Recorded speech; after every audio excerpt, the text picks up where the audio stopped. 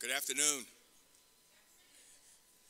First of all, let me thank all of you for taking time out of your busy schedules to be here today, particularly in light of the fact that it finally seems to be turning a little bit warmer. Maybe spring is in the air, but once again, I want to thank all of you for participating in this edition of the Robert Mill Labor Management Institute lecture series and discussion. Today we have a very, very timely topic for your consideration, and it has to do with the crisis in the public sector dealing with pensions and the financing and funding of that. But before we introduce not only our discussion but also today's speakers, I want to take this opportunity once again to welcome you. My name is Alex Johnson, and I'm proud to serve the Community College of Allegheny County as its president. In our audience, we have a number of dignitaries, but one I want to identify in particular is one of our great Allegheny County Councilman, Mr. John DeFazio. Johnny, would you please stand and receive a well-deserved round of applause.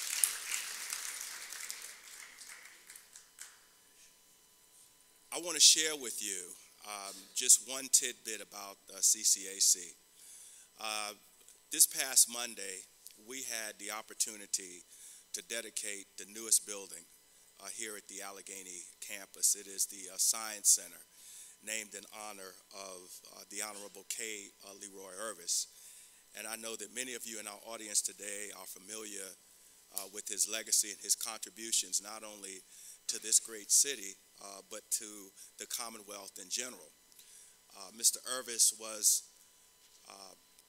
critical to the establishment of the community college system in our state, and also the creation of the designation for Pitt, Penn State, and other institutions as what we call state-related institutions.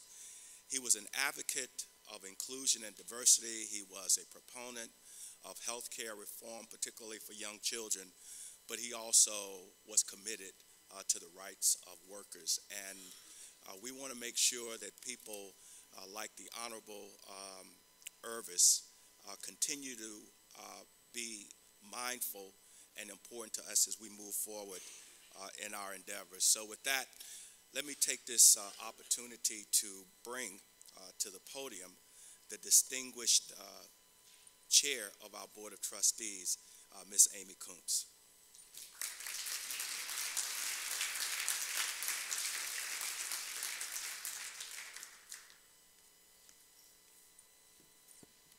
Thank you, Dr. Johnson, and welcome to everyone today.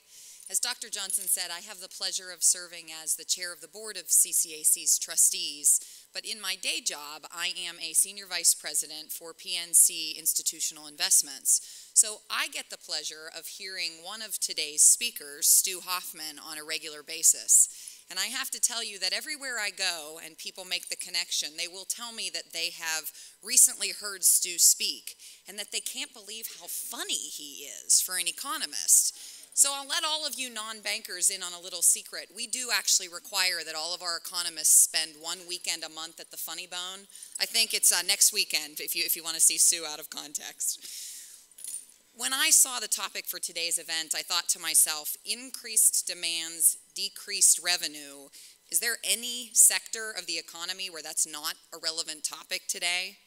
So while we focus on the public sector for today's event, I'm sure that there's a wealth of information for all of us to take away, regardless of the sector that you represent. So without further delay, let me have the pleasure of introducing the namesake for our event, Bob Mill. As I understand it, Bob retired on Monday of this week and has been partying nonstop since that moment. So I'm thrilled that he has had the time to stop for a moment for a more serious topic. We are so proud to call Bob an alumni, a chair of our board, a distinguished donor and friend, and it's great to have you here today, Bob. Thank you.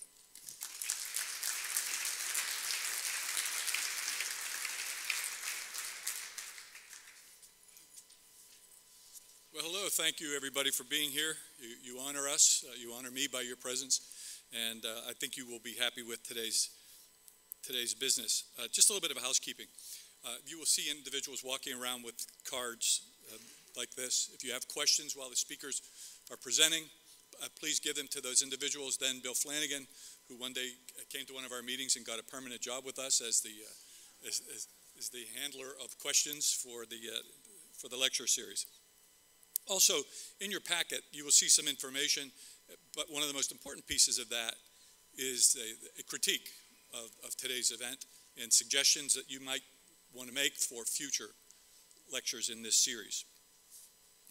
Today's lecture is something that I found to be very interesting because I've lived a good portion of it. In one portion of my career, I was a third-party administrator, and I managed many of the pension funds for the building trades, the Taft-Hartley pension funds. And I understood back then that something became very clear to me, that when the market is good, pensions are good. They're really good. And I harken back to the days of like 1983, 84, when one of our accounts, the asbestos workers, had coming due a $5 million investment. And at the time, there was this product called the Guaranteed Insurance Contract or Guaranteed Income Contract.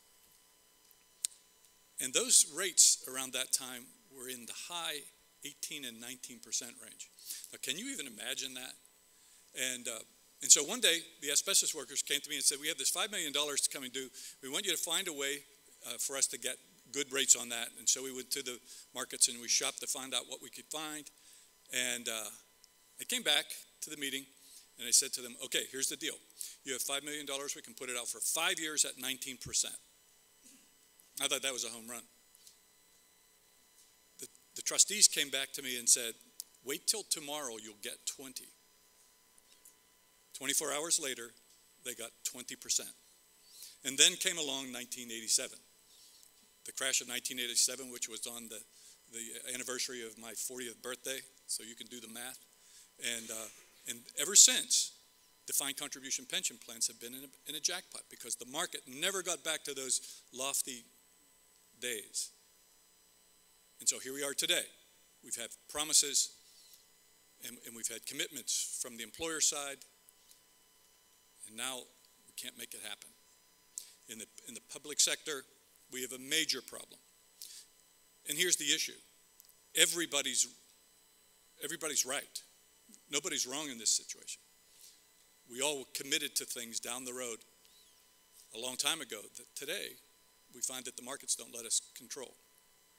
And so that's why we decided that we would bring to you today these two speakers who will talk about it from the economist side and let you know what they think for the future. The defined contribution plans have started to go away, and that's sad. As Amy told you, I retired on Monday with a defined contribution pension plan. So I got in under the wire, didn't I? So I hope that you will enjoy this today and you will learn something. What we're trying to do is to not solve anything, but we want to begin the debate. Now, these things just don't happen. There are a lot of people that have committed to make these events come true, and certainly the members of the advisory committee, if you please stand up, members of the advisory. Please, come on, Jim, you can stand up. So,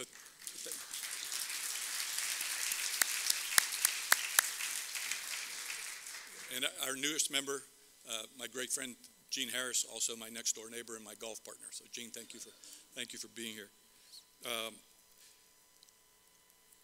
I hope that you will continue to come to these sessions. Every one of them has been very worthwhile. Everybody has been happy with them, and I'm sure that our speakers today will not disappoint. It is now my pleasure to introduce somebody who in Pittsburgh generally needs no introduction, the international president of the United Steelworkers, Mr. Leo Gerard.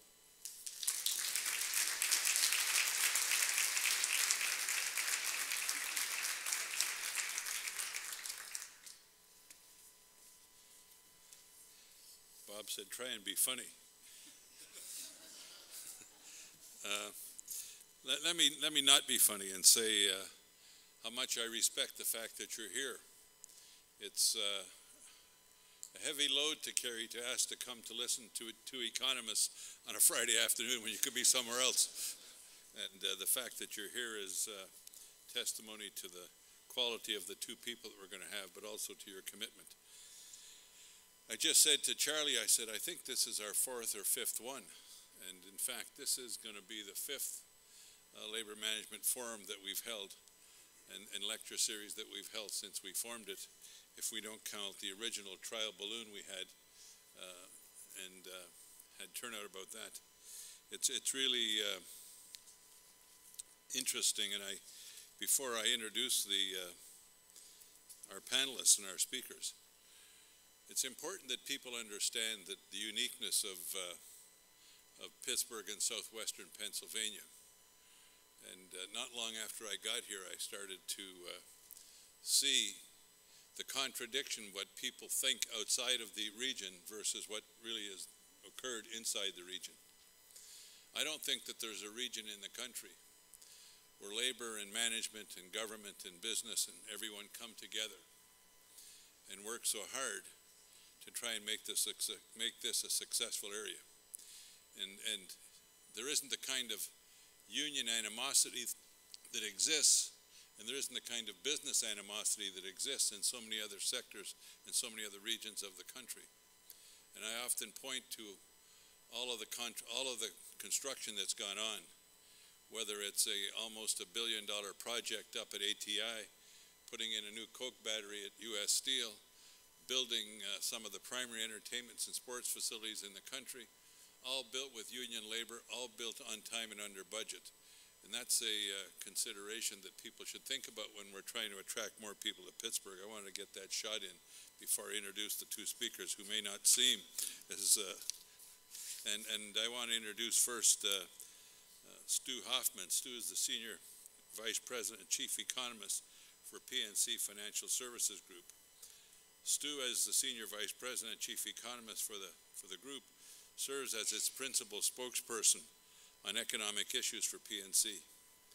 Stu Hoffman is has been recognized as the most accurate forecaster in 2004 by Businessweek, as the second most accurate is that second most? How the hell could that be second most? The second most accurate economic interest rate forecaster. So I want to know who came first. Stu, you can tell us that when you get up here in USA Today. He graduated from Pennsylvania State University. He received a master's degree in 1973. I heard him and Larry trying to figure out who was older.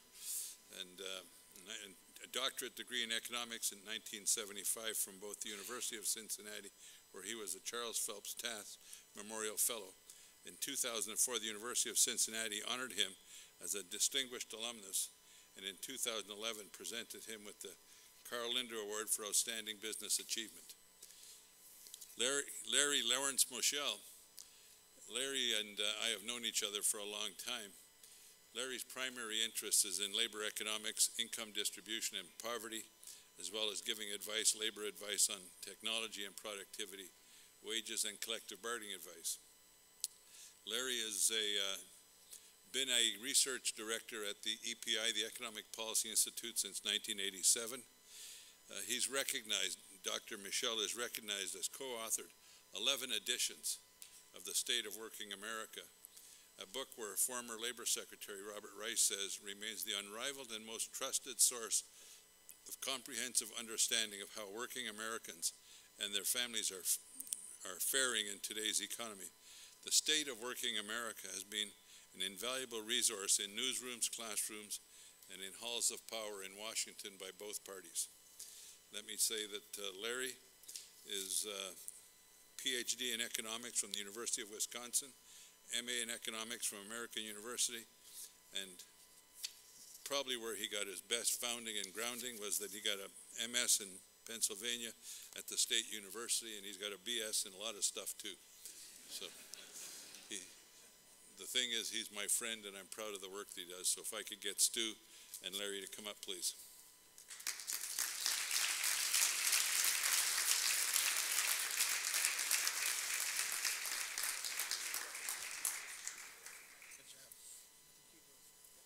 I think Stu will be first on the agenda. Stu? Yes. It was yours. Thank you.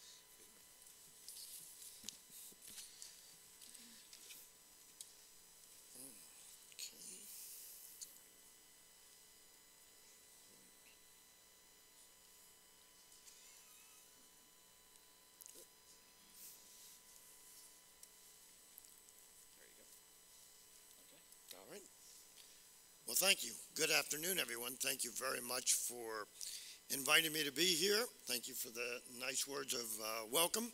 Looking forward to debating or discussing these important issues with Larry.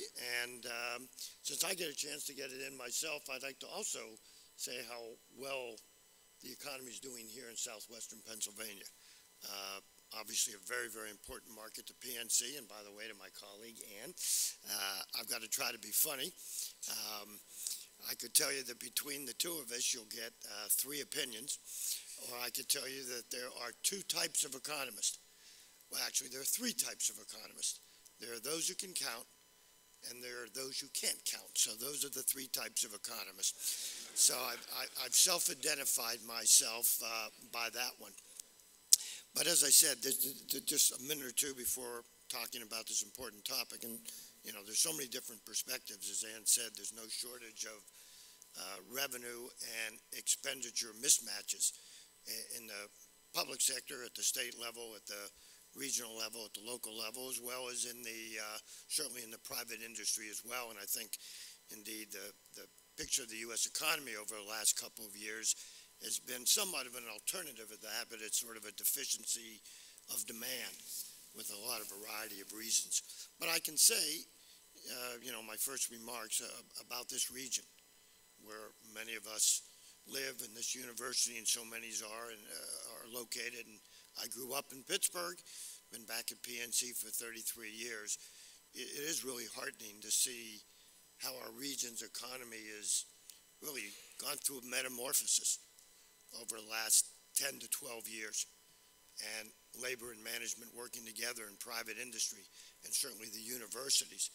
And it was really refreshing to see that over the last 3 years, as the U.S. economy struggled to recover, and is still struggling to recover, although I think moving forward, that there are just a few major metropolitan areas that you could look at the number of people employed today compared to, say, 2007, which was the peak before the 08 and 09 near depression experience. Just a handful of metro areas where there are more people working today, where all the jobs lost in 2008 and 2009 have been recouped throughout construction and obviously energy, but also in service sector, finance. Pittsburgh, southwestern Pennsylvania, is one of those handful of metro areas where we have more people working today than we did 5 years ago, and even more people than we did, as you all know too well, in the early 80s, in the really multi-decade-long collapse in the steel industry and heavy manufacturing, and the over 100,000 jobs we lost in that period of the 70s into the early 80s. And while it's certainly a different labor force composition, different skills, it's a different world than it was 30 years ago. We are now having more people working in the metropolitan 7, or if you like, 10 counties of southwestern Pennsylvania than ever before, and also working at better wages. And I think that's why this region's unemployment rate is below the national average and has done fairly well, and that was different for us. I don't need to tell anybody who's been around that in the old days, when there was a recession at the national level, it was always worse here, and when there was a recovery, it was always much slower. That was the 50s, the 60s, the 70s, and the 80s. That isn't the Pittsburgh of the 90s, and hasn't been the Pittsburgh of the past 10 or 12 years, and fairly optimistic as I look ahead, whatever the national challenges and issues, that this region, as we go through ebbs and flows of economic ups and downs, will hold its own, and will set out a different pattern of growth and jobs and income, and hopefully greater equality of that income and jobs over time.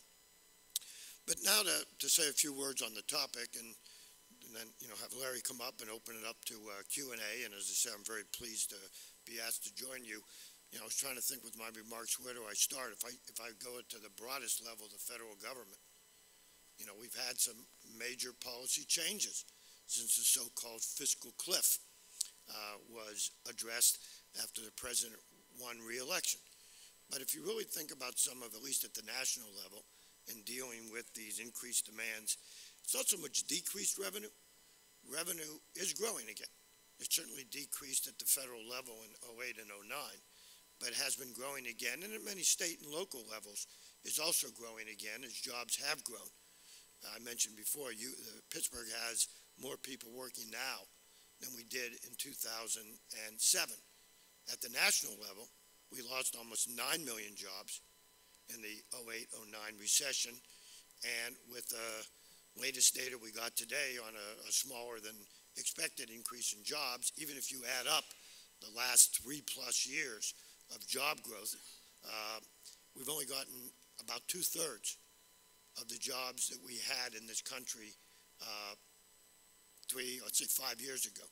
And the length of unemployment, people were unemployed, some of the longest durations of unemployment, and that's something Chairman Bernanke and others have spoken about, the loss to the economy, the loss to those individuals, the loss to society, having people lose their skills, fall behind, and really become detached from sort of the workforce or being involved in the economy. So we've gotten 2/3 of the jobs back. So revenues are up. Federal revenues are up, but clearly not up to where the increases in demands are coming from. And in the broadest terms, and maybe, I'm sure Larry maybe will bring it into a bit more detail. I tend to be a big picture guy. Wouldn't know it looking at me that I'm the big picture guy at PNC. But if you look at the national level, our long run trend has been federal revenues as a share of the total around 19 or 20% of our economy. Now in the recession, it fell to like 17%.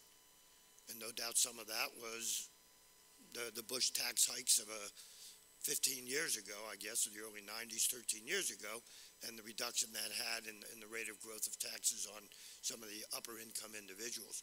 But now we're going to see those revenues rise back up, probably to around 19 or 20%. And of course, the big debate is, where should the spending side be?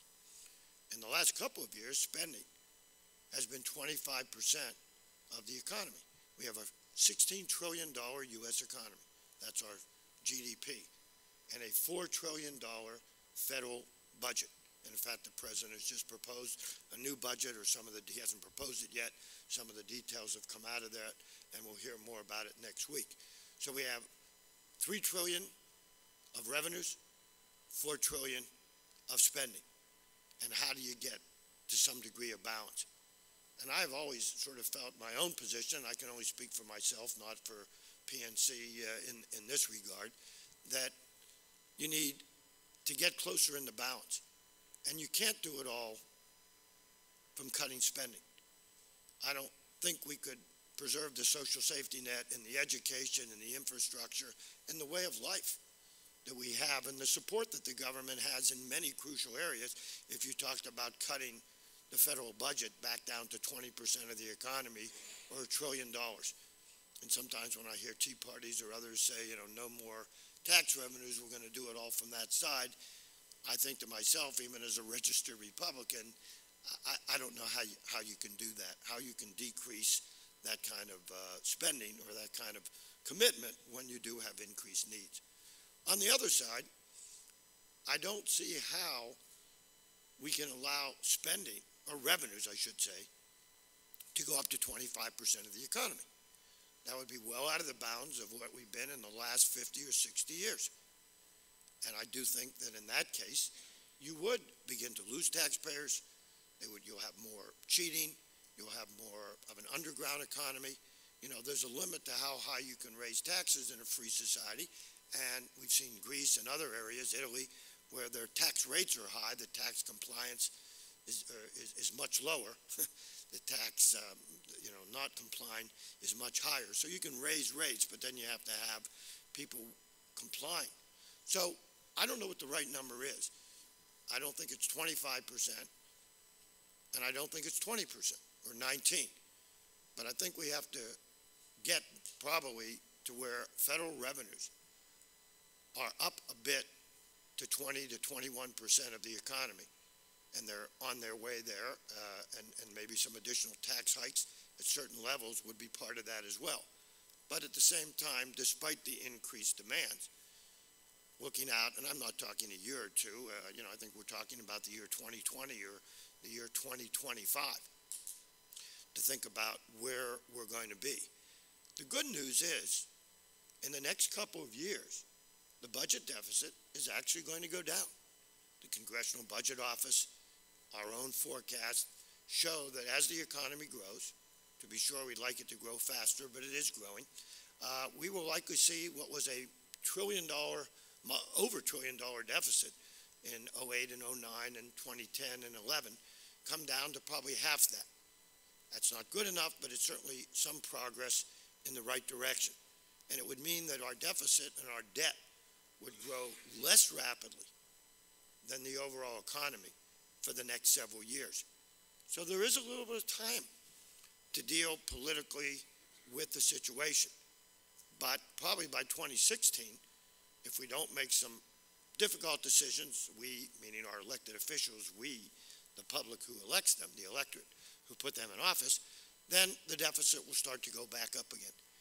And the accumulated debt that will come on top of that will put us into a danger zone. Right now, the federal debt as a share of the economy is about 65%. To put that in numbers, we have a $16 trillion economy. We have about just close to a $10 trillion privately held debt. So that's about, a little under two-thirds. A little over, 10 out of 16. If in 10 or 15 years from now, the economy grows to $20 trillion, which is not unreasonable, but our debt has doubled to $20 trillion, then I would really be very fearful for our economy, because a number of academic studies have shown that typically when the debt of the government, this is federal, as a share of the economy gets towards 90 or 100%, you sort of pass the Rubicon. And that's when you have difficulties really maintaining the standard of living, making the investments, making the educational investments and others. And so, I think at 60+%, we're a ways from that, but 4 years or 5 years ago, it was 40%. We had 4% of the economy representing the federal debt. So it's gone from 40 to 60 plus in a short while, but that was through a very, very difficult economic situation. And I think we did the right thing in terms of the stimulus. Paul Krugman would say we should have done maybe twice as much, and others would have said we should have done none of it. I think the policies, the $800 billion the president proposed that was passed was sort of the right magnitude. Should have been a little bigger or smaller, I don't know, but shouldn't have been a lot smaller, and I don't think it should have been doubled in terms of dealing with some of these longer-term economic issues. So that's the dilemma we face as a people, as a country, because it's ultimately what we and our elected officials and what we urge them to do in still a capitalist democratic society. I think if we go on a path where over the next 5 to 10 years, the spending, even given the increased needs, goes up from 20 or stays at 25% or goes higher, we are going to be left with a deficit that will become a cancer, corrosive to our, I think, overall economy, to the productivity, to the education, making for a much worse distribution of income, more at the top, less at the bottom, the continued hollowing out of the so-called hollowing out of the middle class. And, I don't know as I have the right answers, and I'm not a policymaker. I think the best course for the U.S. economy, as it often is some degree of compromise. It includes, as we've already seen, some additional federal revenues, and probably some more to come, but also some wiser decisions on spending cuts. And sequestration was not a wise decision. And across the board is not the way to do things. It was never really intended to probably occur that way. And it was a meat cleaver attempt. And a lot of good things probably got cut and other things were preserved that shouldn't have been. So we need a smarter system than a sequestration. That's sort of the last resort of across-the-board blunt spending cuts. So I would hope in the president's budget and in the Republican response we'll see a better detail of more credible spending and some additional infrastructure spending, as well as some additional taxes, but probably more towards the middle or upper end. I strongly believe in a progressive tax system, and I'm not a flat tax guy. I've never quite believed in that. I also think a lot of the itemized deductions, charitable, good bit of home ownership should be there, although maybe capped. But I guess my final words would be, can we get from this 5 or 6% at the federal level mismatch between the share of the economy the federal government spends and the share of the economy that they tax from all of us? If we can't meet in the middle or bridge that gap, the consequences could become quite negative for the economy. I think we can. I think it does require tough choices, but I can't think it can't be done all on reducing and spending, given the needs. It can't be done on all increasing taxes, given, I think there's a certain willingness of Americans for history in paying certain taxes. But can we sort of grope our way towards the middle? And then, I'll end on the note that, to quote Winston Churchill, because anytime you do that, you can't be wrong. He says, we count on you Americans to always do the right thing after you have exhausted all other possibilities. So we've done a few of the wrong things.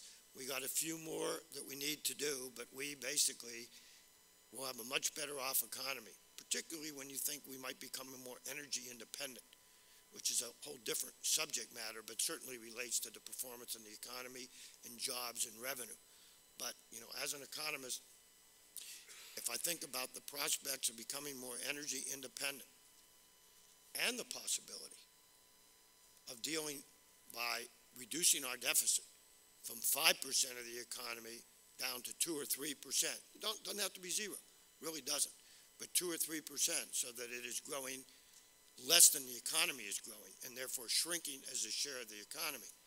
I would say we could meet a lot of these increased demands when we think about not the next couple of years, but over the next couple of decades or even generations. So I think the potential is there from some good governance and some good economic management and some good private sector work in the energy sector, that while I know you'll hear a lot of doom and gloom, and the topic of this conversation is sort of, how are we going to get through this? I'll just sort of end on a slightly positive note, that if you combine some real independence in energy and the innovation and technology, and certainly right here in southwestern Pennsylvania, being sort of in the heart of that in terms of shale gas, with a little bit of prudence and compromise on the federal fiscal front, I'd say that there's a real opportunity that 10 or 15 or 20 years from now, we might, as we've done so many other times, surprise ourselves on how we've actually grown our economy in a fair and more equitable way and a less decisive way. But I can tell you, as an economist, when I start to feel all that optimistic, I just lie down and I get over it fairly quickly and get back to the negatives that we're here to talk about. And on that note, I want to invite Larry up to basically refute or rebut everything that I've just said. Thank you.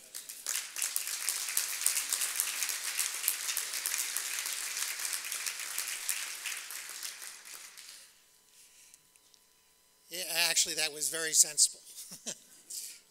You're exactly the kind of economist I'd love to negotiate with.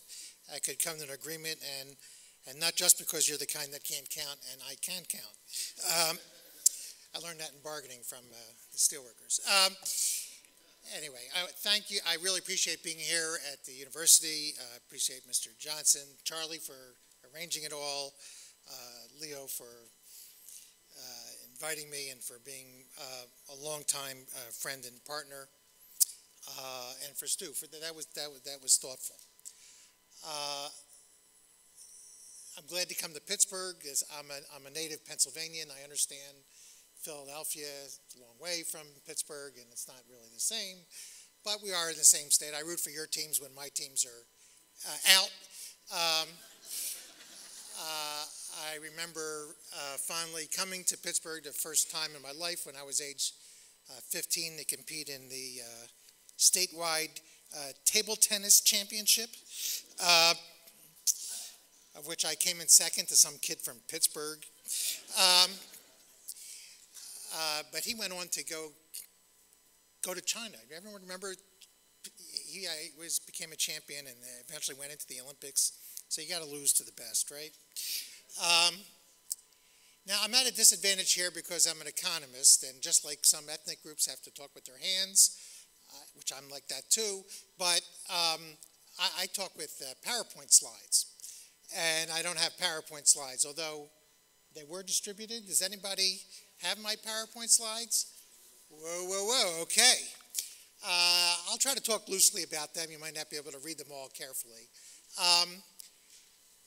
And I do appreciate, just like Leo said, it's really great for you to come here, economists.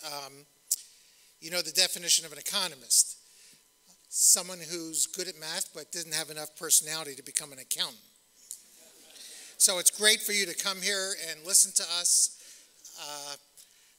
My son, the accountant, tells me I can't tell that joke anymore, but I don't have another economist joke, so I have to. So I am going to address federal budget policy, but I want to do it in the context, in very much the same spirit as what Stu did.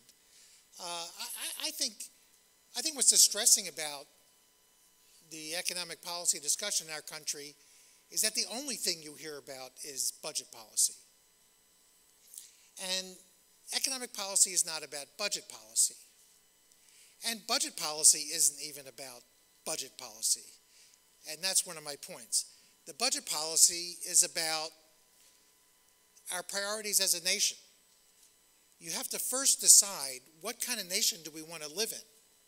Then you need to decide what are the budgets that are going to get us there. We need to have budgets that are sustainable, and I agree with the criteria that Stu set out, which is basically a certain small, deficits can be small relative to GDP, 2 or 3%. They don't have to be balanced. We can talk about that in Q&A to explain that. But the point is that you could have a sustainable budget, you could have a balanced budget in a nation we don't want to live in, as well as in a nation we do want to live in. So I want to start with, and the slideshow starts with, what are some of the things that the context that we bring to this moment to think about what we need our budget to do. And I just mentioned 3 things. One is jobs and income, because I think the biggest crisis we face, I mean, I was on a panel of a conference sponsored by the Pete Peterson Foundation.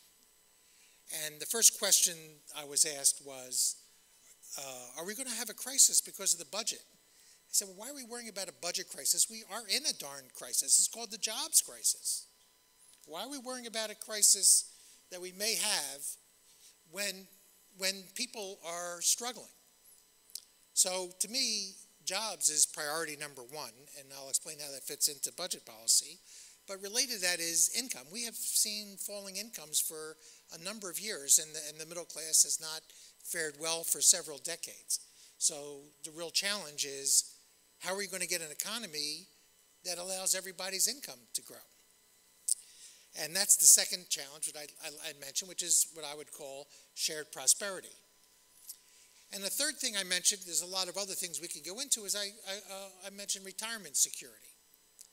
And the reason I want to talk about retirement security is because there's a lot of discussion about how to cut so-called entitlements like Medicare or Social Security.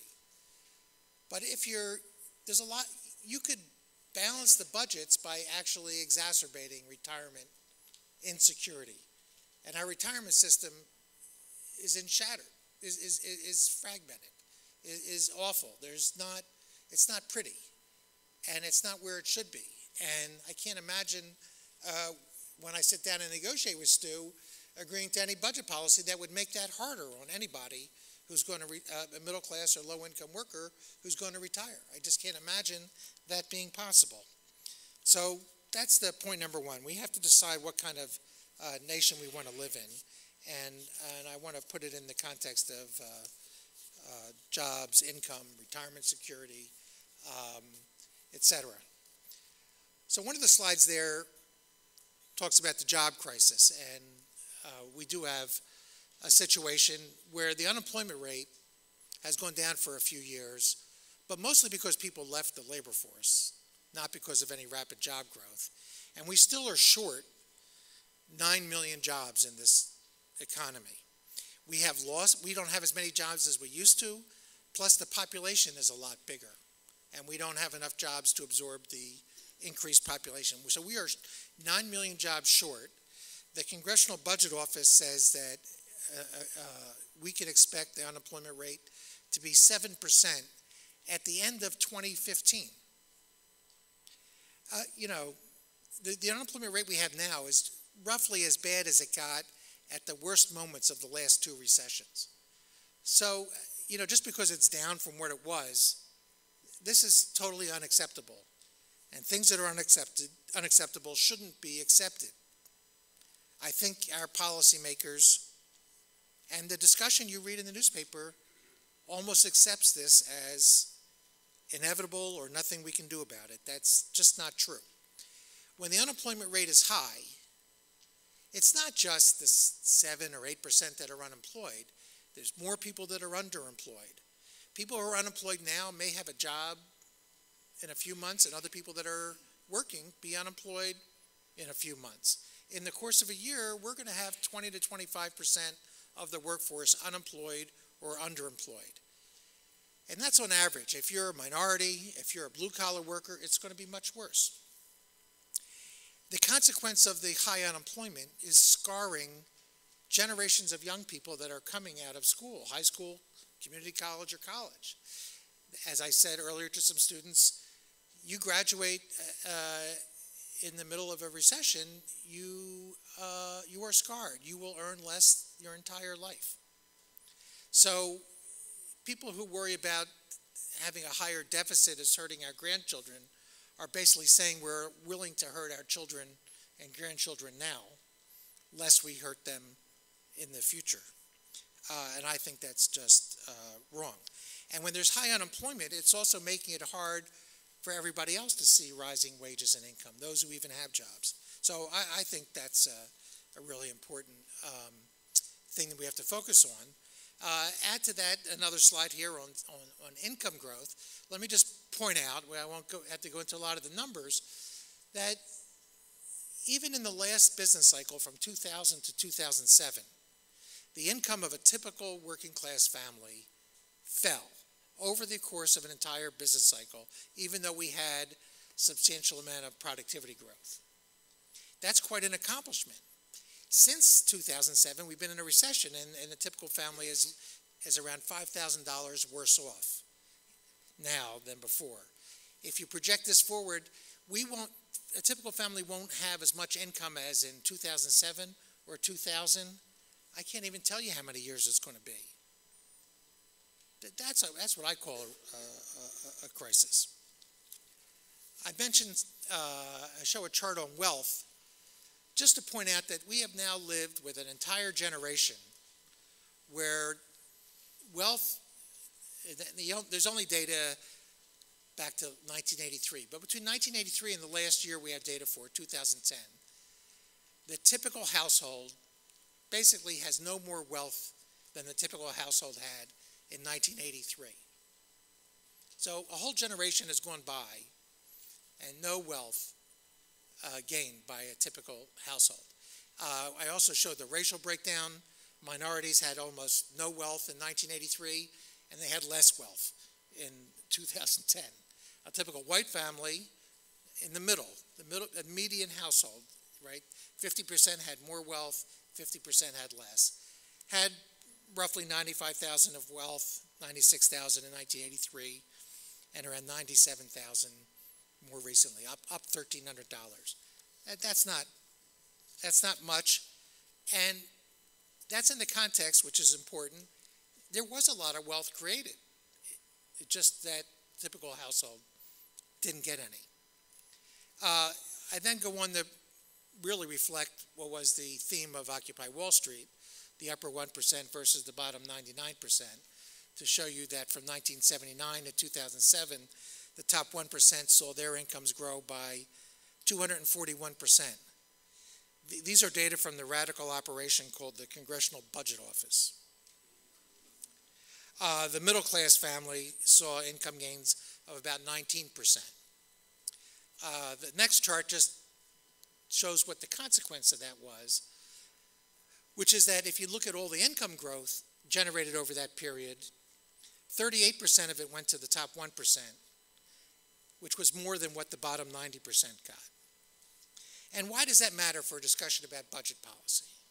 It matters for two reasons. One, it just shows you how desperately we need to have an economy where there is shared prosperity, how to think about doing that. And the second thing is, if there's going to be any distribution of the costs, higher revenues, who's going to lose out on have their benefits cuts, it needs to be those who have reaped the gains from the economy over the last 30 years and will, I would expect, continue to have that. So it's very relevant. You shouldn't talk about budget policy without that being very much behind us. And similar for wealth. Now, as an economist, I should distinguish between income and wealth because I notice people don't understand those things.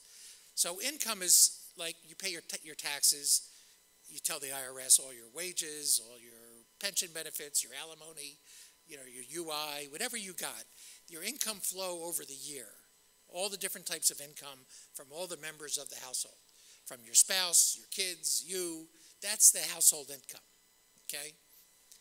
Wealth is how much you own versus how much you owe, right? It's your assets minus your liabilities. So wealth is your net worth, okay? So when I'm talking about wealth, I'm talking about net worth. The typical household does not have greater net worth now than before, and the income gains have gone very disproportionately to the top. Now let me just talk about retirement security, and I say that because I want to point this out because there's just too many people, in my view, how to say this politely, I think people approach things from their own class perspective. There's a lot of pundits in Washington, and they come from both parties, who tend to think, I could keep on working. I could sit at the desk another couple of years. Why don't we increase the retirement age? And I think it's just totally abstracted from the real lives of most people and what their retirement looks like and what it looks like for them struggling to get to the age of retirement. So let me just motivate that for you a little bit. There's a chart here that says the income composition for the elderly. And the main point is that the bottom dark line there, for the most part, is Social Security income. And the point is that for the bottom 60% of elderly, the vast majority of their income is from Social Security. Meaning if Social Security weren't there, they'd be destitute. And many of them aren't doing so well even with Social Security. Flat out. Okay? Point one. Point two, next chart, private sector pensions. Only half the workforce has any pension that are in a pension plan of any kind. Half. Actually less than half. The pensions plans that people are in are now worse than they used to be. They're not the defined benefit plans that have the portfolios that were being talked about investing, where you are guaranteed a certain amount of money for the rest of your life. They're a defined contribution plan where the employer just puts in so much per year and you retire, whatever's in there when you retire, good luck, depending upon how many years you live, depending upon what the stock market was when you retire, depending upon whether you were smart enough not to take the money out when you got into trouble, or you got into too much trouble where you had to take the money out, okay? We have a retirement system where most people's retirement is not looking well because their employer pensions aren't as good. Their own savings has gone to the toilet with the housing market. So retirement experts talk about a three-legged stool. Your private pension, you're supposed to be able to draw on all these things. Your private pension, your personal savings, and Social Security. Well, the only really firm thing in that is Social Security, even though people want to tell you Social Security is going to go bankrupt. Social Security is not going to go bankrupt. The worst that happens is true, 25, 30 years from now, benefits won't be able to be paid as much as what is promised legally. But there's still going to be 75, 80% of the benefits that would be paid. And Social Security is easy to fix. Does everybody realize that in our system, that if you earn over $113,000 this year, you pay no Social Security tax on everything over that? Most people don't know that. The single most popular item in any list, if you give the public, of what we should do would be to raise that amount. You should pay Social Security tax on maybe $160,000, maybe $200,000, maybe on everything. It is the one thing that is the most popular thing. It is the one thing that doesn't come up in discussion among the pundits.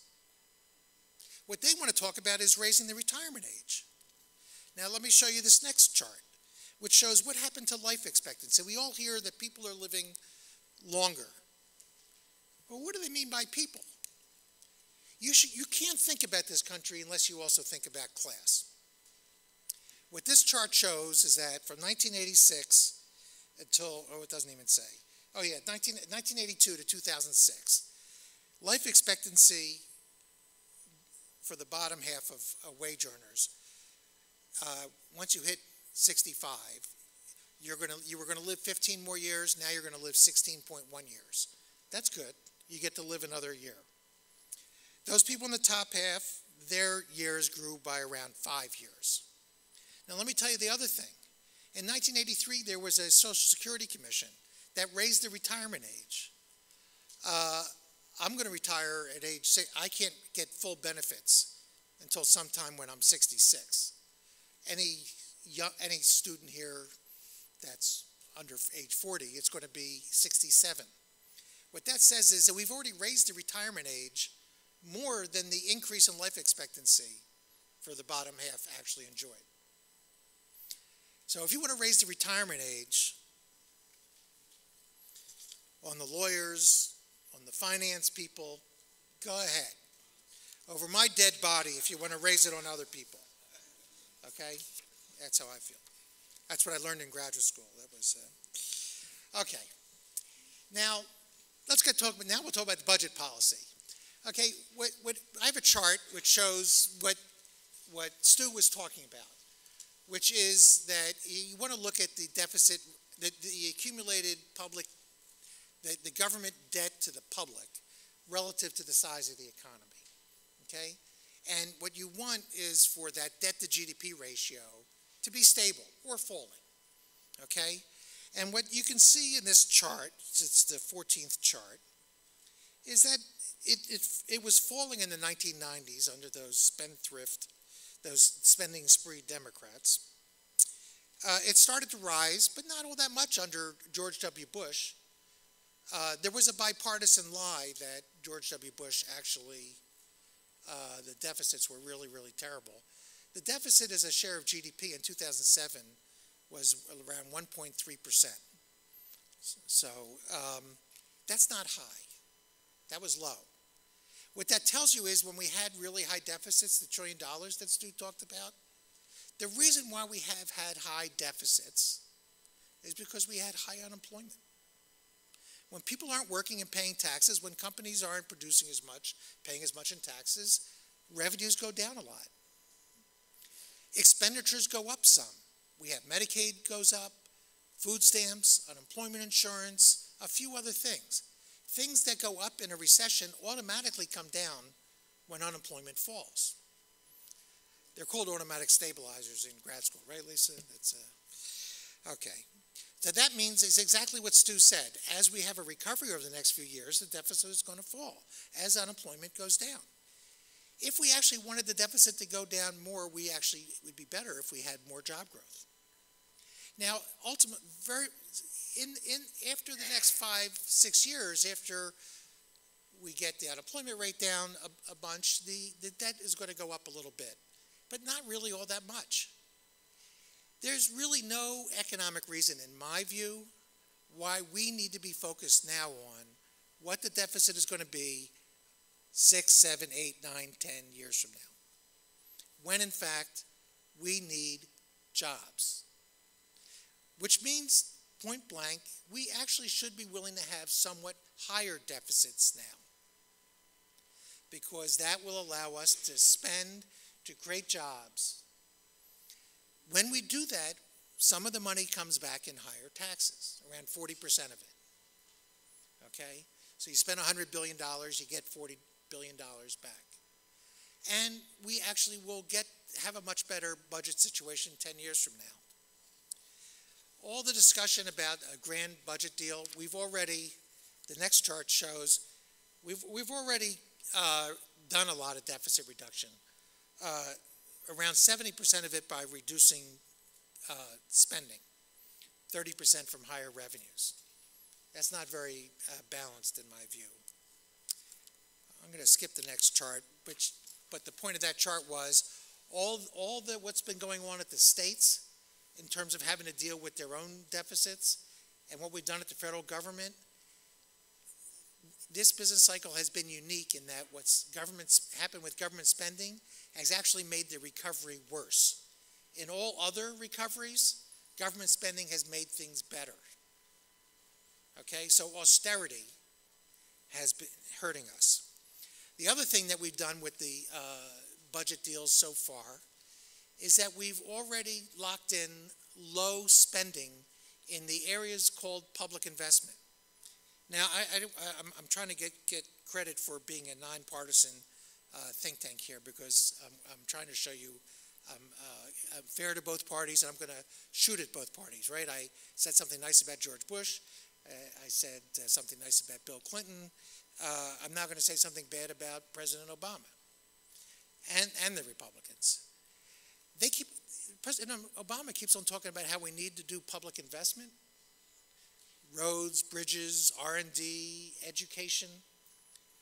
You wouldn't know that, in fact, that area of the budget has already been cut by a third, 33 to 40% over the next 10 years.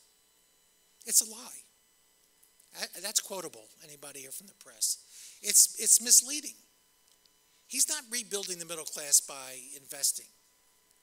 In fact, it's already cut. Now, Paul Ryan, the Republican budget, wants to cut it a lot more.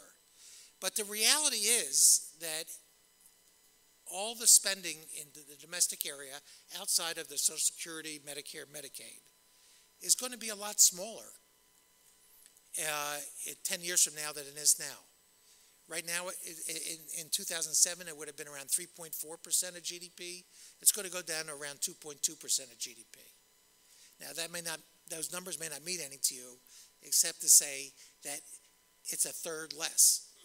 And if we want to have growth, if we want to modernize our economy, modernize our infrastructure, invest in our universities, invest in R&D, invest in healthcare research, we can't have that. So that leads us to the challenge. These are all the challenges. So you need to get the budget under control, sustainable, but we can't do it by savaging our public investments. And we have to do it, and a lot of it is going to take a lot of higher revenue.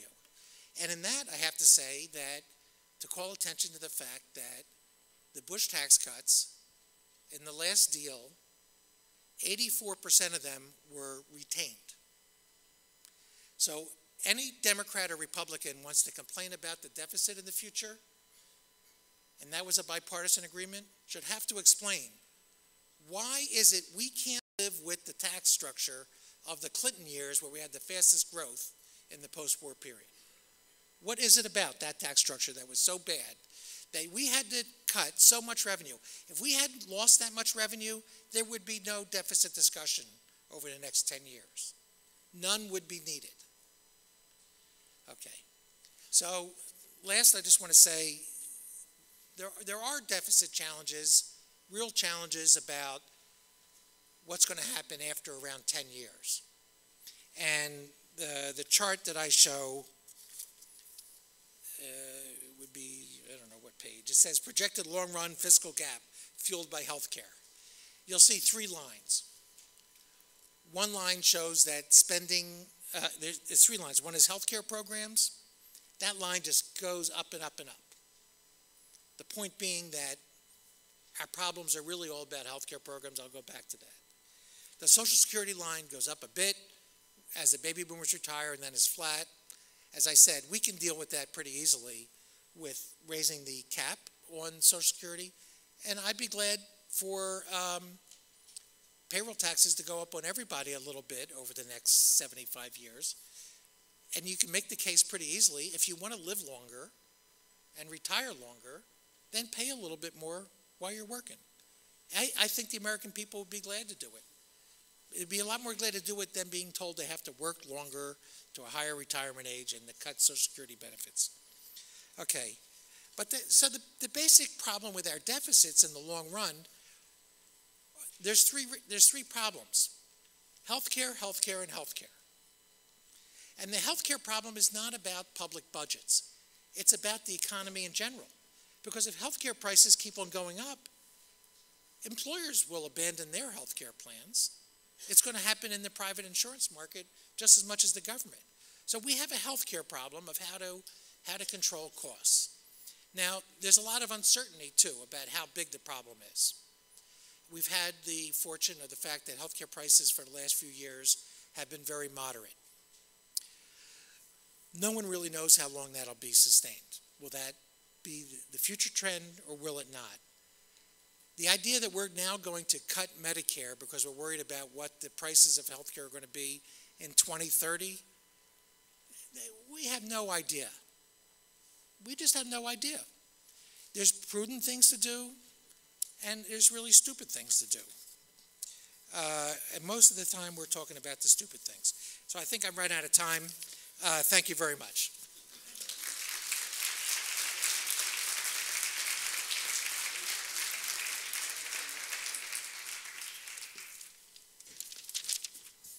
Thank you both. My name is Bill Flanagan. I'm with the Allegheny Conference on Community Development, but I don't think they have invited me to moderate the next part because of my role with the Regional Economic Development Organization. I think they asked me to do it because I'm an old TV news guy.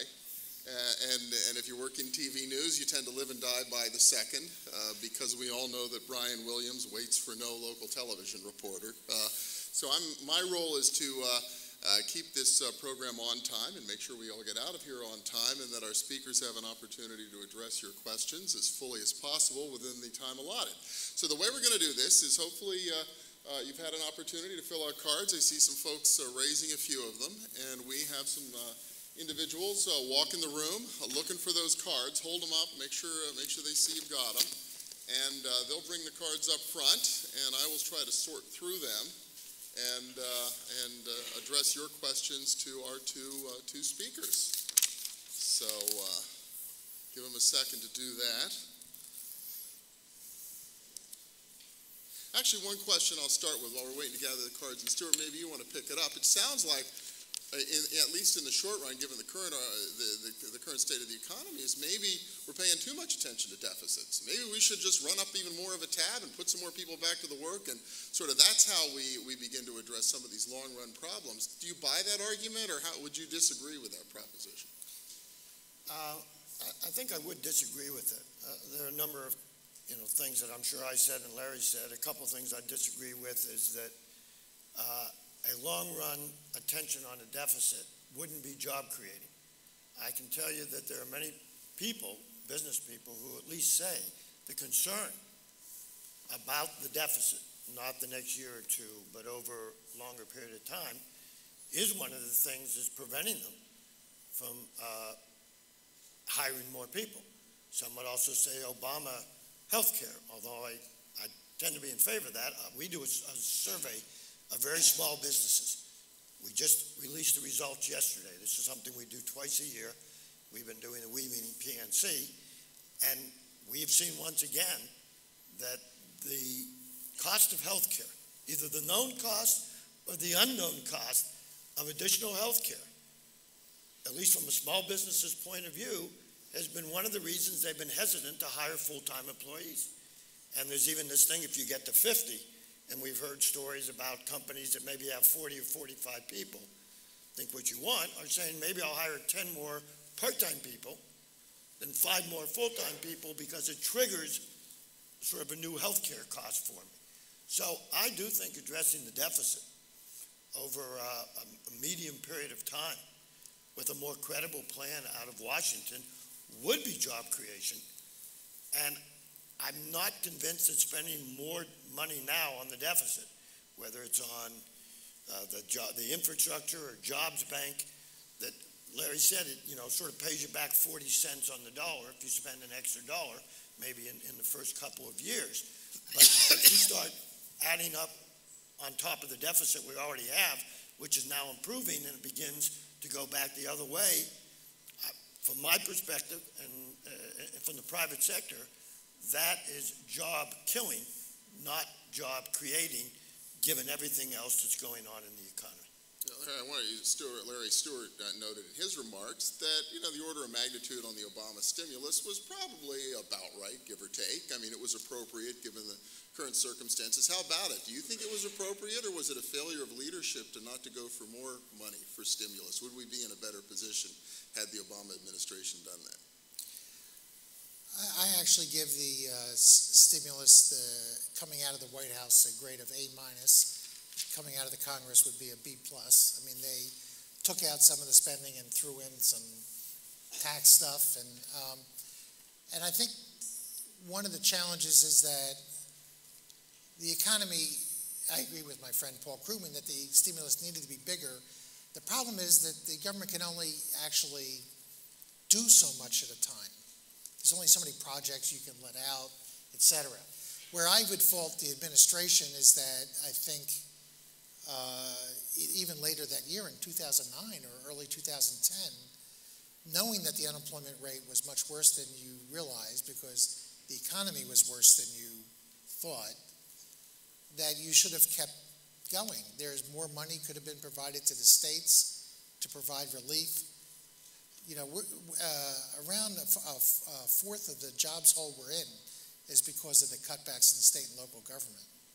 That didn't have to happen, and they could have kept going, done more. The danger that people have with stimulus sometimes is they're worried about stimulus will still be being spent when we have low unemployment. That really wasn't much of a danger in this situation. We still could use it. So if they had done more that would have taken place in 2010, 11, and 12, that would have been quite appropriate. Kind of related question related to the stimulus, because you noted that for all the talk about investing in infrastructure to improve the economy and put people back to work, there's not as much of that happening as we may have been led to believe. So how much, if any, stimulus for infrastructure should now be provided in your analysis of the current economy to really make the kind of difference that needs to happen? Any question for me? Yeah. Well, I think I'll interpret that broadly. How much of a stimulus package, some of which is infrastructure, some of which is other stuff, I would match the original stimulus plan for sure, and I think that can be done. And I think the way to do it, because I think the American people believe that we should do an investment plan, more infrastructure. They tend to distrust a plan that is just about the next few years. So I think we should undertake a real serious public investment plan that's going to be ongoing. Over the next few years, it would be financed by the deficit. But in the later years, I don't think Stu's going to like this one. In the later years, it should be financed by a financial transaction tax. Listen, the financial sector got us in this mess. They're making money hands over fists. The sector is too big. They don't need to churn as much as they do.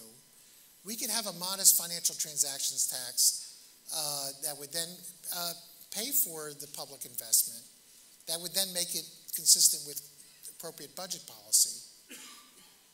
Well, surprised I don't particularly care for that idea.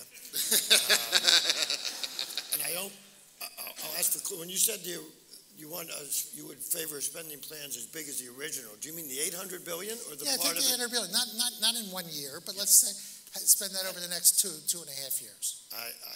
I don't think the government could manage to spend $800 billion wisely in 2 or 3 years, And I think to add to the budget deficit, and there's no financial transactions tax that you can impose that would raise anywhere near, because I forget what the profits are of the banking industry, but they're maybe 1/10 of that. So unless you're going to tax it 100%, in which case you're going to drive it out, maybe we should have tax on higher education. Pick the company you don't like or the institution you don't like the best, but I don't think the numbers add up. I strongly would disagree that another $800 billion, if the private sector saw the government say we're going to propose $800 billion deficit finance for the next couple of years and then pay for it, whether it's a financial transactions tax or a higher taxes, I think you'd see a very negative reaction in the financial markets, and it would be very counterproductive. And not in the financial markets, but the job markets amongst businesses that would say there's no way that can't require more taxes on everybody, and that the government could spend that money wisely, and boondoggle would end up in there somewhere at the top of the list of $800 billion. A question, I guess, for either or both of you, considering the pickle we're in from the standpoint of the national debt right now and the total accumulation, how much of the current debt can be attributed to the war in Iraq and then the decisions that were made over the last decade or so? Either of you? Jump ball, Well, whoever wants to take it. The wars are going to cost, several $1 trillion, both in terms of the actual direct outlays and in the future. One of the great things about modern medicine is that a lot more people come back, but they come back injured. And so there's a lot of veteran expenses from a war, whereas people used to not come back. I'd rather have them come back. But there's big costs. And when people have always, I remember I thought it was a bad foreign policy idea. When people asked me, can we afford the war? I always said, we can afford the war. We can also afford everyone have health insurance and every kid have a good education. So it's just a matter of why is it that those who sought that war didn't feel any need at all? I mean, at the same time, they wanted to cut corporate taxes, cut taxes on capital gains, cut taxes on dividends, and I think that's, I don't think you can have it both ways. So I don't think it's the major problem, but I think it contributed to it, and I think it was bad policy on the fiscal side as well as on foreign policy side. Stuart, any additional? I would agree with that statement at the end that it's not the reason we're facing a deficit today. It's absolutely, as Larry said, when the economy collapsed in 08 and 09 and the revenues dried up and the expenditures that were required is what drove the economy into such deep deficits. To be sure, had we not been in the wars leading up to then, we'd have started from a better position. But the deficit problem and the accumulated debt problem is much more due to the weakness of the economy than the war, which is a comment on the economics of the war, not whether it was advisable, it's public policy or global policy or whatever. But economically, that was not the source of our deficit problem today, but it didn't help. Interesting. Question, I guess, for both of you. Neither economist discussed monetary policy very much. What role, if any, can the Federal Reserve play to further the economic recovery? Well, having worked at the Fed earlier in my career and being a longtime student and observer of monetary policy, I think Chairman Bernanke has done an outstanding job. I think he did back in 08 and 09, and from a monetary policy, and some would say there were regulatory failings, but from a monetary policy, I think he was very aggressive. He continues to provide what's called quantitative monetary easing, $85 billion a month. There have been a lot of people in the markets who've gone on CNBC and elsewhere for years saying this is all going to end up in inflation. Well, it's 4 years later. There's really no sign of inflation, so maybe it's out there. But so far the consequences, so I strongly disagree with those who have said that this is an inflationary accident waiting to happen. If it is, it's still waiting, and I don't expect it to happen. So I think the Federal Reserve has conducted an outstanding monetary policy. I expect looking forward, they will continue to keep interest rates extraordinarily low. Larry mentioned that's a benefit to borrowers and obviously not to savers. But our forecast is for at least the next 2+ years, these extraordinarily low interest rates are going to be there. But probably by next year, the Fed will stop adding this extra $85 billion a month, or almost $1 trillion. And I think it's been the right thing to do. You know, maybe it could be a little less, but I think if you're giving the, earlier you gave the administration and the Congress, and I think an A- and a B+, I would give Bernanke an A in terms of his performance over the last 3 or 4 years, and his colleagues as well, but he's led the Federal Reserve, so he gets an A in my book, and I meet with Bernanke twice a year. Last time I saw him in January, I told him I had 100%, told him face to face, I have 100% confidence in what you've done and that what you'll do to make sure this monetary stimulus does not cause an inflation problem down the road. What I didn't tell him is there's a 40% chance my confidence in him is misplaced. So you can do the math, because despite what I said, I can multiply. Larry, how about it? How would you grade the chair? Ditto. I agree. You agree? Okay. I mean, I could spend 2 minutes agreeing, but okay. But basically, I agree. In that case, I changed my opinion. You know, I think what one should say is if you listen to those CNBC people, you would have lost a lot of money. Absolutely. If you listen to him, you would have made money. A question, though, on this issue, and Stuart, you'd have lost less.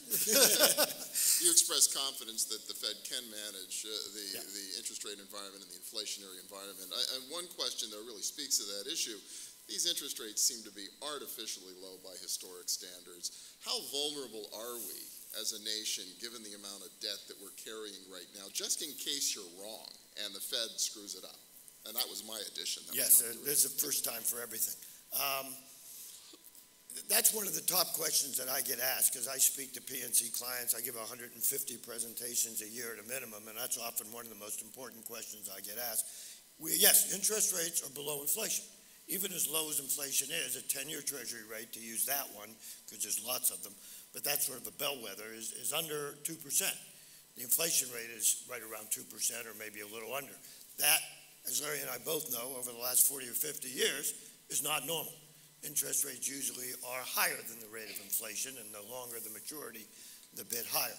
So I do expect over, maybe not the next 2 years, but over the next 3, 4, 5 years, that 2% 10-year Treasury, which is actually 175 today, actually 170, will probably end up at 3 to 3.5%, but not for several more years. If inflation stays at 2%, if inflation does become a problem, it'll go up more. And I think that is absolutely necessary. It will, of course, raise the cost of the new debt. Doesn't affect the interest rates of debt that was already issued, but as the Fed or as the Treasury has to issue debt in 2016 or 17. But I think people somewhat overestimate the idea that if interest rates go back to what I'll call normal, which is definitely at least a couple of percent higher than they are today, and you figure out what that will cost the government in extra interest expense, it is $80 to $100 billion, not money to sneeze at, but it is not I often hear people tell me that's going to be hundreds of billions of dollars or trillions of dollars, maybe over 30 years, but that means $100 billion a year, and I think that's within the manageable range, and indeed we expect that to happen. It has some investment implication, because when interest rates go up, bond prices go down. So wearing my PNC asset manager's hat, we like stocks, we like bonds, but we like stocks better over the next several years, because we think the 3 to 5 year outlook for stock prices is better for bond prices that will go down a couple of years from now when interest rates, I say, inevitably go back up. Fair to say that, you know, the person, they said interest rates are unnaturally low? Unnaturally low. Yeah, I mean, what's unnatural about our economy is high persistent unemployment. Interest rates are low because we're still operating 5-6% below capacity. That's true. And that's what's unnatural. Yeah, can I ask you guys that? Yeah, I often, just one last, and to agree with Larry on that, I often think of the interest rate as sort of like think of it as a vital sign of the economy, sort of like the heartbeat of the pulse. normal, when an economy's healthy, interest rates will be 3-4% higher. When the economy is still anemic, the heartbeat is low. And low interest rates are a reflection of an improving economy, but still one that is far from healthy, as reflected in the unemployment rate, which has been improving, but is still, several percent away, which means millions of people away from being closer to normal or being closer to a healthy level. And as the economy's health improves, its heartbeat will improve, in this case, the pace or the rate of interest. Speaking of the unemployment rate, though, can you guys explain to me? I remember years and years ago, and I was a business reporter for 20 years before I sold out and went into PR. It always years ago they said, 4%, that's when that's acceptable, that's sort of the structural rate of unemployment, that's a healthy economy, it's a balance between labor supply. And time went by and suddenly it was people say, 5%, that's okay, we can live with that, that's the right number. Then I remember 10 or 15 years ago, 6% is probably fine. And I'm hearing that a lot now. If we just get to 6%, we'd all be okay. That's sort of the new natural rate of unemployment. What is the rate we should all be willing to accept as a nation? Well, I have strong views on this, and I've been studying this my entire career because I'm a labor market economist. And it's not just the unemployment rate, it is actually another sleeper issue behind that, which is what is the labor force participation rate behind that? What I mean by that is so many people have dropped out. And we don't really know when the economy gets better how many people will come back or could come back. I think they all can come back if they want. Some of the decline reflects the aging of the population, and so there's some reason to believe that some of it is ongoing, demographic, structural, but most of it is because we have a lousy economy. So, what is the unemployment with what participation rate is an issue that's going to be increasingly prominent over the next 2, 3, 4 years. My view is that we had 3.9% unemployment at the end of the 1990s. It was at 4.3, 4.4 at the end, in spring of 2007. And neither one of those times was there any kind of inflation problem. I mean, my view of economic policy, you run it until we get the unemployment rate, keep on letting it go down. If inflation starts peering its head, then we put on the brakes. It's not a big deal. There's no genie about to come out of the bottle and eat us alive. So I don't think anything has happened that really should change our view of that. And I say this because I would just reference an article in the Wall Street Journal from the year 2000 when it was talking about how businesses couldn't find enough ex-felons to hire. So if you had the unemployment rate down low, business will hire. I mean, the idea that people are going to have lost their skills and we can't get them back in the workforce, really. This is Larry's chance to change his mind because I agree with him. And I don't know about 4%. You're right, it's not the right number. 6 is way too high. I believe the U.S. economy has the capability, and with some wise public policies and in the private sector, that whether the number is 4 or 4.5 or 5, it's not 6. And, we used to talk about natural rate of unemployment, but that rate is dependent upon so many things.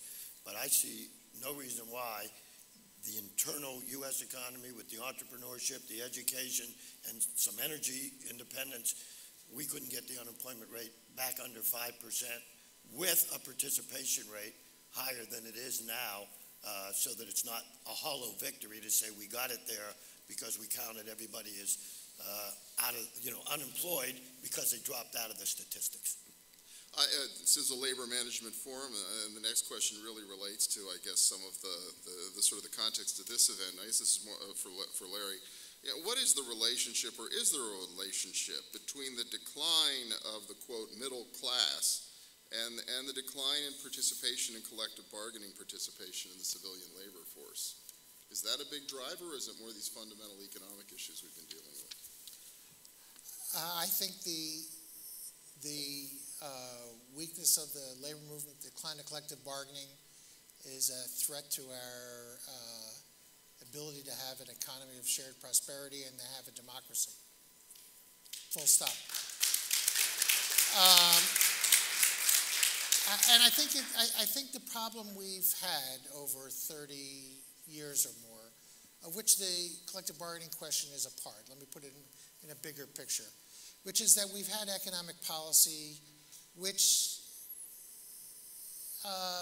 okay, the nice way to say it is that the economics was oriented towards, we're going to make people better off because we're going to make them better off as consumers.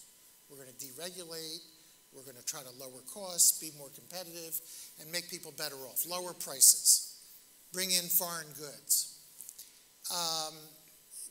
What we've done, though, is all those different policies of weakening unions, lowering the minimum wage, globalizing with a corporate perspective. There's ways to globalize and not ways to globalize. Deregulate industries the way we've done trucking and airlines, et cetera, has been to eliminate the possibility of good jobs. And so now their prices are cheaper, but no one can afford to buy a damn thing. And their incomes are lower. And I think we have a misguided policy. Job quality and the ability of people to earn a decent living should be the central focus of economic policy. And the way our economy has been going in the last 10 years is that there's almost no level of the workforce that's doing well. At the very bottom of the workforce, immigrant workers are exploited. They have problems of wage theft where they work and have a hard time sometimes getting paid for the work they do. Or people absolutely paying the minimum wage when it's actually due. At the top end, you have people who are cheated out of overtime. You have college kids working for free, which, by the way, is illegal for the most part. College kids working for free in the private sector, if they're not doing it mostly for their benefit, if they're doing the same work as the person next to them that's getting paid, it's illegal. The fact that we have I thought that was called an internship. What? Yeah, I'm just calling it like it is. College graduate wages haven't grown faster than inflation in 10 years. The bottom 70% of the college graduate workforce is worse off now than 10 years ago. So we basically have a problem of not good quality jobs for almost every segment of the workforce, and policies which only seek to exacerbate that. And we have to turn that around. And collective bargaining is part of that. And, and it's part of the political economy too. Because if we had a labor movement that was the size it was in 1970, we would have had a better jobs policy too. We would have had a much better health insurance plan that came out of the Congress too. The stupid policies about whether you're mandated, about whether you're over 50 employees or not, that's stupid. I mean, we should have a where's Leo? He had to leave, like Canada. You get health care, a certain amount of, it's a payroll tax. Everybody gets health care. Doesn't matter whether you're like 20 employees, doesn't matter whether you're 50 employees. We just go through so much rigmarole to get around the fact that we could have Medicare for all. Call it what you want, Medicare for all. Everybody likes Medicare. Well, and I actually got several questions about healthcare, so I want to move on to that in a second. But first, another jump ball, either of you can take it up. I think Larry might want to. What is your opinion of right to work? Well, people may not even know what that is because it's misnamed. I believe in the right to work. I believe everybody should be able to have a job. I actually believe the government should be the employer of last resort, but that's not what right to work is. Right to work is laws that are passed in states that prohibit collective bargaining agreements from having everybody covered by the agreement have to pay an agency a fee, either be a union member or pay a fee for benefiting from the collective bargaining agreement. And the only reason that this is done is to, in fact, weaken collective bargaining. It's the same as saying everybody who lives in Pennsylvania doesn't have to pay, you can pay Pennsylvania taxes if you feel like it.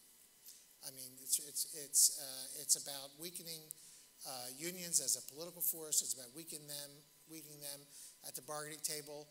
And given the trends that we have, that would be the last thing on my list.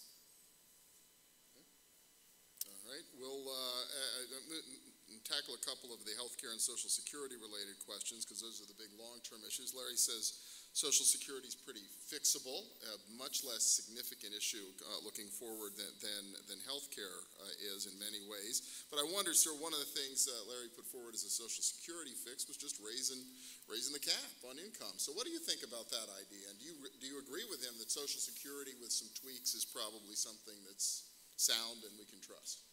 Well, first off, we do raise the cap because we adjust it for inflation. I know Larry's talking about, a much bigger one-time, pick a much higher number and then I guess adjust that for inflation. So it does go up with the inflation rate. So that's one small adjustment that didn't used to be there. We did that with Medicare probably about 25 years ago. We took there was a time there was a cap on your Medicare payment that was then unlimited. That's why you see that big disparity on your W-2, right? Your Social Security income is Social Security caps out at whatever level, and Some now of us. with the rate back up at 6.3, and I'd much rather means test. By that, if you have Social Security, you ought to pay taxes on it. There shouldn't be any tax preference.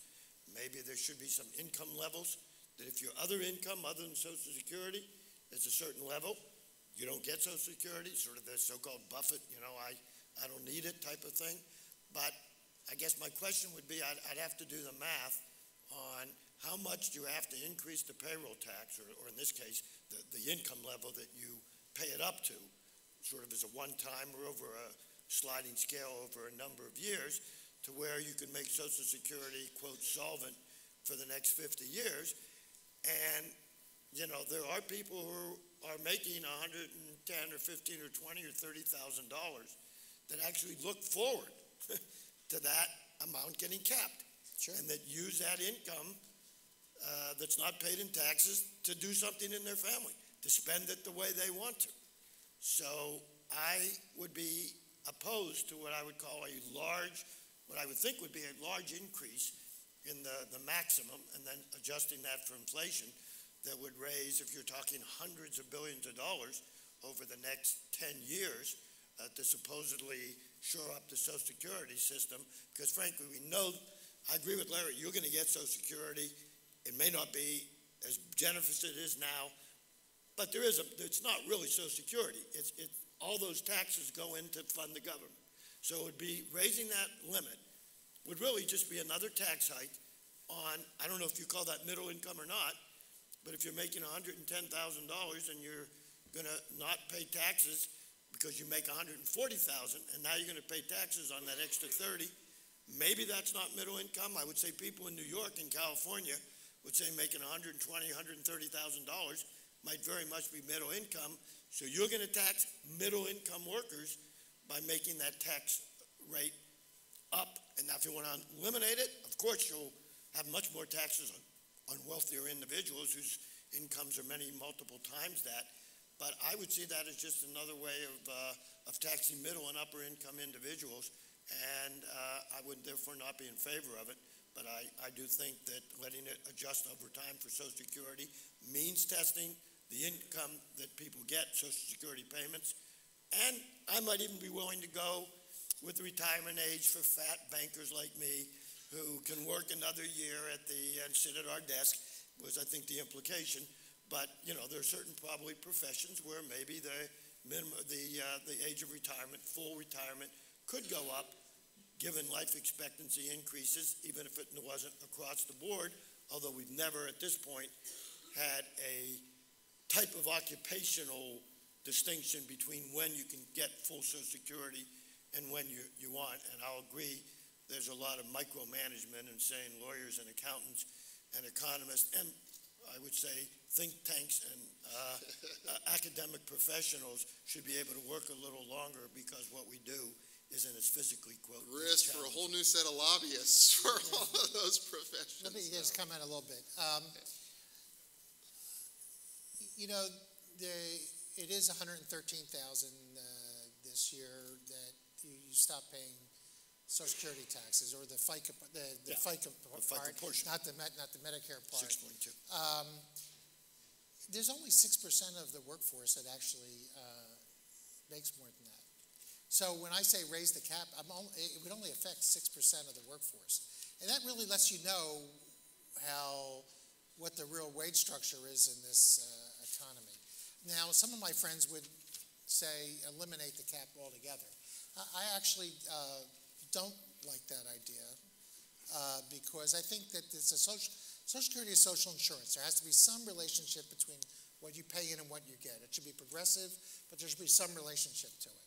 So I would want to raise the cap much faster than inflation, and it should be up to 160 or 170,000. Maybe make that happen over the next 10 years. I think that we should also have every worker can pay a few, up the payroll tax a little bit over the next 75 years. We had that happen in the 1980s. We can do it much less than that. The idea of means testing is attractive. I understand the logic, but when you actually cost it out, like what it turns out is means testing can save you a lot of money, meaning that people make a certain amount of income, don't get as much Social Security, or it gets taxed. But then you start having to define, like, well, where does the middle class stop, and when is the top people that should be cut? And what it ends up happening when you look at all the actual proposals, I'm not saying that's yours, they really end up cutting benefits for a typical middle class worker. And if you're just going to cut the benefits for people in the upper 5–10%, you actually don't save hardly any money. So there's really not much of a savings there, So it really depends. And I think Stu did the best critique of his own plan to have differentiated retirement age. Is that one of the nice things about Social Security is it's universal. You go to the office, you don't even go to the office anymore. You get online, you sign up, you get it. How are we going to determine what bureaucracy are we going to have that's going to determine who retires at age 69, who retires at age 67, who retires at age 65? I'm sure, the people who talk about that, I'm not saying this is Stu because you're not a policy guy, you're a banker guy, but they don't really take it enough seriously where they actually come up with a plan. They just like to say, well, we can do something that's going to protect those who need protection. But if they really cared, they'd come up with a plan. They don't, therefore, I surmise, they don't really care. All right, well, on that note, I've got lots more questions, but we have no more time. Fortunately, our two speakers can stay around for a little bit after the program, so hopefully you can call them individually during our reception. But how about a round of applause for Stu and Larry? That's great. And now it's my pleasure to turn things over to Dr. Johnson for a few closing remarks. Spirited debate. Let's also extend a round of applause for Bill and the outstanding job that he always does. We want to extend once again our sincere appreciation to Dr. Hoffman and to Dr. Michelle for the wonderful and provocative conversation that they provided us this afternoon. I want to thank all of you for your questions, and this is certainly grist for the mill. There are opportunities in the future to consider dialogues that reflect labor and management. In fact, on May 28th, we will have another conversation around cybersecurity and labor management and a national presence in Greater Pittsburgh. Once again, we want to thank all of you so very much for being here, and on behalf of a grateful Labor Management Institute and CCAC community, we want to thank you guys for being here this evening. I guess I should have gotten 3. Yes. Oh yes. I've been reminded that the advisory committee will join Dr. Hoffman and Dr. Michelle for pictures, and let me also on the stage, and let me also thank Charlie and Joan and Bev, and did I miss someone? Ann, I'm sorry, how could I miss Ann? Ann Tansky for their involvement in this process and all the wonderful work that they do to get these things up and running and moving. So once again, thank all of you so very, very much, and I look forward to seeing you again on May 28th for our discussion on cybersecurity. Thank you so much.